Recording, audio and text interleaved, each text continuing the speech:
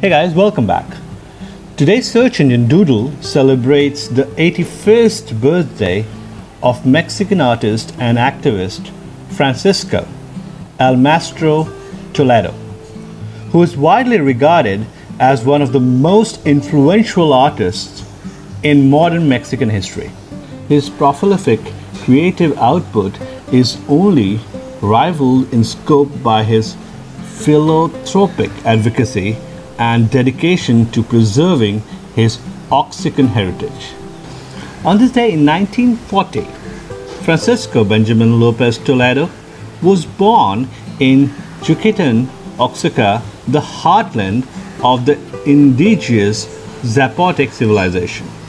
His remarkable talent for drawing was noticed at just 9 years old, and by 19 he hosted his first solo exhibition.